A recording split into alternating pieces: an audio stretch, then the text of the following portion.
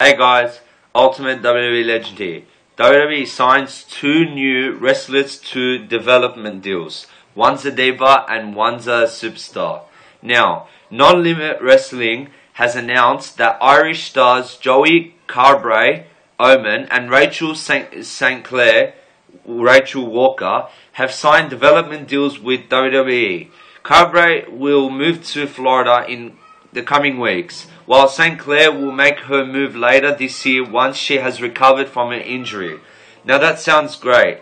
These two superstars sound alright. Their names don't really sound like they're fierce or anything. They have anything to them. But if it's a diva, we need more divas in the WWE, especially because a lot of them are leaving these days because they don't like the decisions WWE is making for them, and it's just the WWE just doesn't make them feel welcome anymore as divas.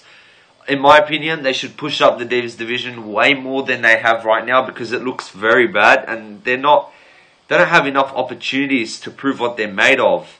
They're losing their touch, the WWE, with their divas division. That's what I enjoy watching. I enjoy watching the divas division. They shouldn't just water it down like that just because they feel like it.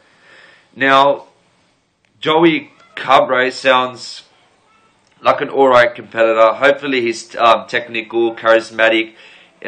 He can talk great on the mic. He knows what he's doing in the ring and outside the ring.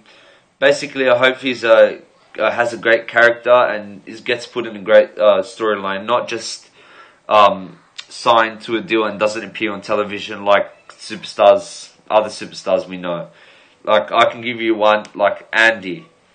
Andy was supposed to be from Tough Enough, was supposed to be in WWE, and then 2-3 weeks later was held up for a long time. Then WWE just decided to fire him, which wasn't good, but it's their choice. They're the one who are making problems for themselves, not us. So like and subscribe, guys, and give me your comments and your opinions on these two new signings WWE have made. Thank you.